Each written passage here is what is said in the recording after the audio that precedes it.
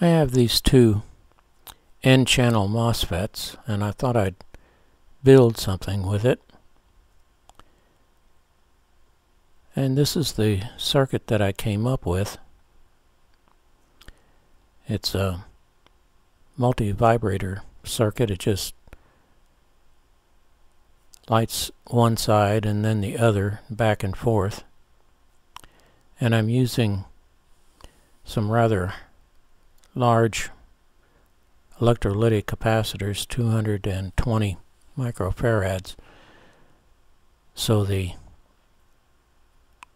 action back and forth from one side to the other is relatively slow, so we can see what's going on with this circuit, how it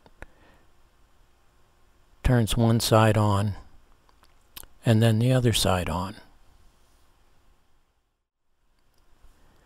Here's the circuit that I came up with.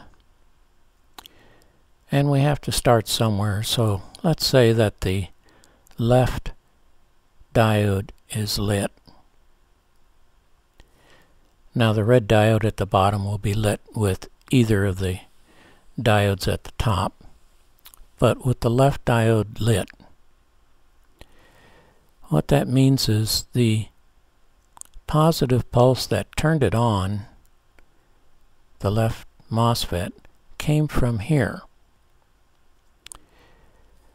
That positive 24 volts went through and up the 100 k ohm resistor, turning on that MOSFET. But we also have that 10 k ohm resistor and that 220 microfarad capacitor, an RC time constant.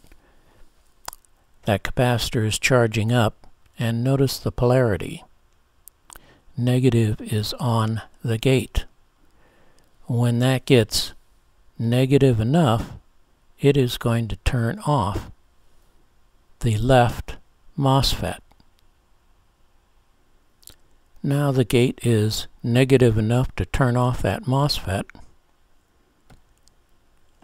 And now we have this. The right LED is lit. And the pulse that turned on, the positive pulse that turned on the right MOSFET, came from here, went up through that 100 k ohm resistor to the gate, turning on the right MOSFET. But now we have the 10 k ohm resistor and the 220 microfarad capacitor. It is charging, and again the negative is on the gate, and when that gets negative enough, it is going to turn off the right MOSFET, and now we're back where we started. And this continues back and forth and keeps running until we turn off power. Here the circuit is running,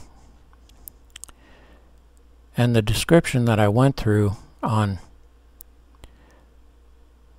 the 220 microfarad capacitor charging, which eventually gets negative enough to turn off the MOSFET, well, what the other side is doing is it is discharging. And I put a scope on the gate of each MOSFET so we could watch as this is running how the gates are charging and discharging. The top line is the left MOSFET and the bottom one is the right MOSFET. I've got the scope on DC. When the line moves down, that's when the gate is becoming more negative.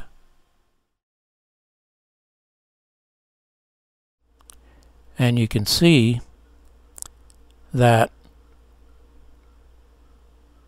each side is doing the opposite. When one is charging, the other one is discharging, and vice versa.